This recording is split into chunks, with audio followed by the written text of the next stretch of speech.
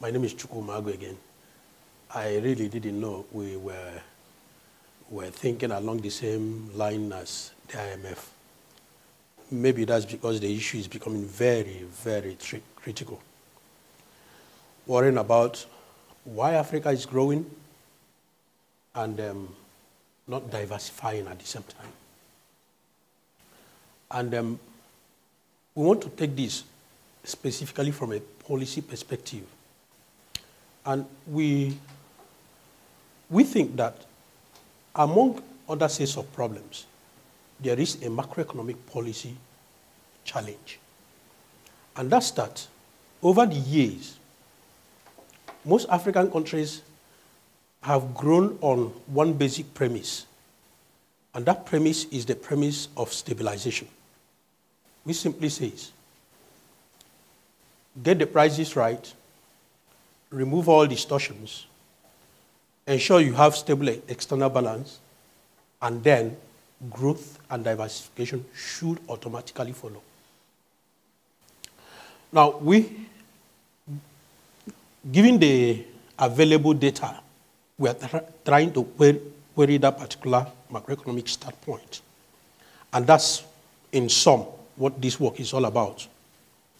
Is it possible that maybe the sort of instruments, the kind of emphasis given to them, and related issues, particularly historical and policy context issues, may have affected diversification efforts in many African countries? So I want to go about this by first showing evidence of concurrence of improved macro balances with deterioration in diversification.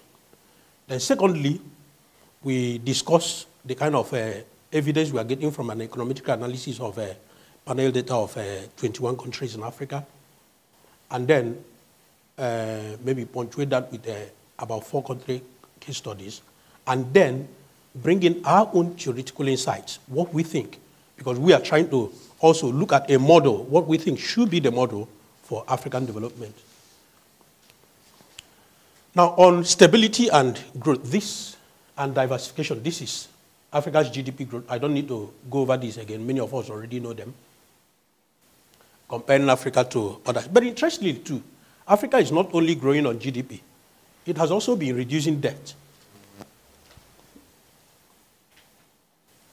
And what we have there is the continent's debt service to exports. And it is the lowest, interestingly. Sorry, Sub-Saharan Africa, at the end of there. It's about the lowest. On consumer prices, Africa has also not done badly at all. In fact, Africa used to be very volatile. Many of us know, particularly on consumer prices. That also has changed significantly, both for Sub-Saharan Africa and the whole of Africa as a region. And the commodity price story we already know, so we just try to give a list of the different sub-segments: metals, petroleum, non-energy, energy, agricultural raw materials, and so on. But here, we think there is a very important story that needs to be told. And this is where we have a first puzzle. This is export value index. Virtually every region over the last 3 decades have added very significantly, except Sub-Saharan Africa and Africa. So with all the growth that has happened in Africa, nothing has changed here, and nothing has changed here. And we think that in addition to several other factors that may be responsible, we are aware of the Dutch disease story has been well told. But in addition to that is weak inter-industry and sectoral spillovers. And then what some authors have described as toxic political economy effects. Now, that what is happening now has been that Africa is not diversifying at home, nor diversifying in its export basket. Now, we try to also show the domestically now, manufacturing and industry value added here, the trends over the last 30 years or so. Again, manufacturing moves up to about 1988 and then started dropping and has kept dropping as a share in GDP across board. Whereas industry has managed to at least retain some measure of growth. Agriculture has also been dropping from about nearly 35% to barely 24% now, whereas services had also been rising. And we try to describe that as a servicification of the economy. Now, there is something subtle about the services sector in Africa, and that is that it comes with very low value added. It is really not in any way better than agricultural value. The kind of products that are delivered on the services sector that is now replacing agriculture domestically is not in any way superior to the kind of services or products that were coming from agriculture prior to now. And we find that very problematic. So one of the first things we tried to do was to check the drivers of growth. What is driving sectoral growth in Africa across board? And I'm just going to summarize the findings without bothering you with the details of the estimates. We find out, first and foremost, that across board, many of the major macro indices that are supposed to be, or macro instruments that are supposed to be the key handle for government in Africa are not really important in deciding what happens at the sectoral levels. Whether it's money supply or government expenditure or any other kind of, many of them are not important in defining what happens sectorally. Now, we try to take a look at a few countries, but I'm going to skip that. Cameroon, Morocco, Nigeria, and Uganda. Looking at, first, what's happening sectorally, and then what's happening at the export level, and then, importantly too, what is happening on export value index and domestic inflation as measures of stability and diversification. Now, what implications do we draw from this?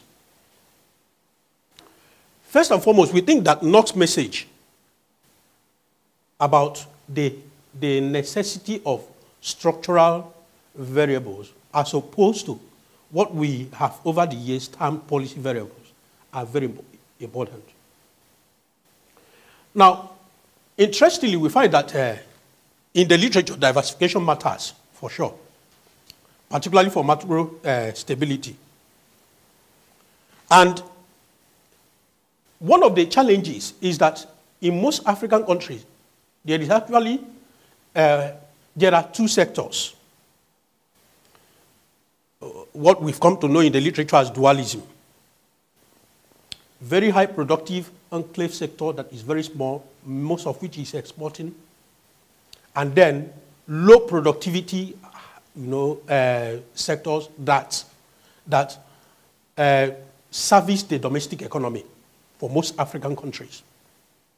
Now, and we think that it is the relationship, it is the interaction between these two sectors and the sort of incentives that are being generated by the resources emanating from the export revenues that are responsible for the kind of behavior we see at the domestic level.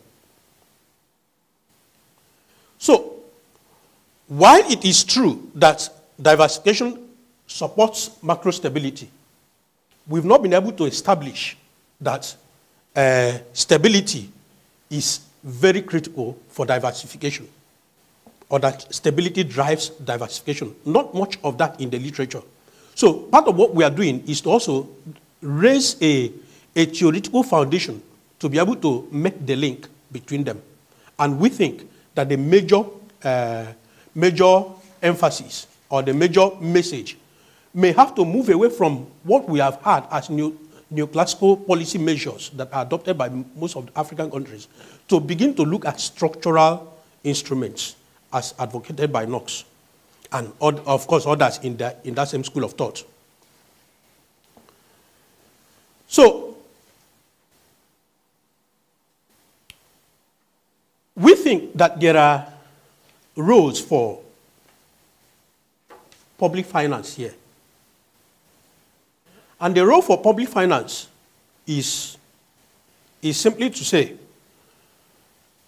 think of ways of taxing the export sector and then use the revenues to grow the non-export sector. Now, I want to maybe take us behind to some of the thinking that we have here. First and foremost, ordinarily, what drives specialization in most African countries is what we call comparative advantage. We are naturally endowed with this, so we should produce this. Now, unfortunately, comparative advantage on its own can automatically determine the area of focus. But unless there is specific attempt by the government to begin to improve profitability, which is really what should or what drives investment in actual fact. Now, unless the government deliberately makes attempt to improve profitability, it will not be possible for investors or entrepreneurs to begin to move resources from those areas of natural comparative advantage to the areas that are needed, driven by demand. And that is the summary of what we think, that government therefore needs to begin to think of how to utilize taxation of the revenues first, move them over to the production of non-tradables, and improve wages. In the process, also tax the wages and use the proceeds to be able to produce what we call public overhead.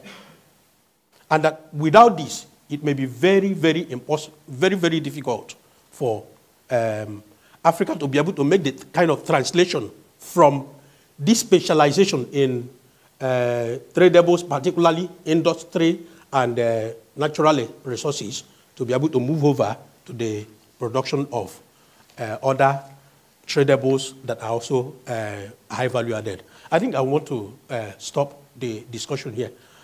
And thanks very much, Tony.